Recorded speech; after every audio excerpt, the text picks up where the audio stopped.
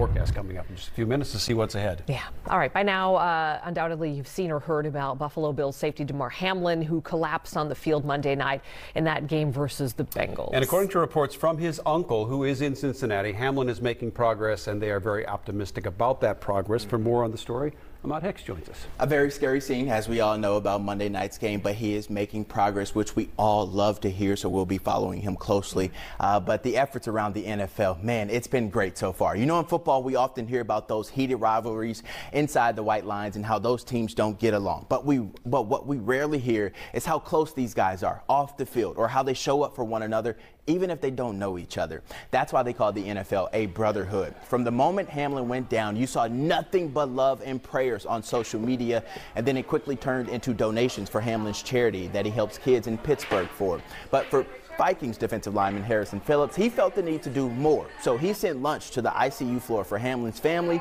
and every doctor and nurse there. He said, as a player, you never want to see this happen, so he's doing all he can to help.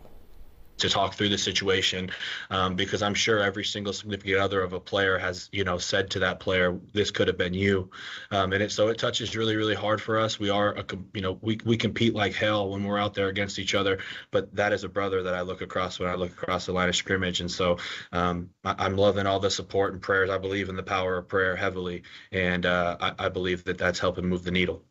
So while Phillips was doing all he could to help out the Hamlin family and everybody on the ICU floor, he said his foundation, Game Changers, which includes young kids, they are also trying to pitch in and help out. He said they were eager to help, so he's doing something with his foundation. They're going to find out how they can chip in, but all the money and proceeds will go to Hamlin's foundation. So the brotherhood showing why they're so strong and fight for each other every single day. Which has gone from a few $1,000s to over $6 million. Yeah, right? To over $6 million today in less than, 48 hours? And didn't Harrison play for Buffalo? He did play for Buffalo last year. Yep.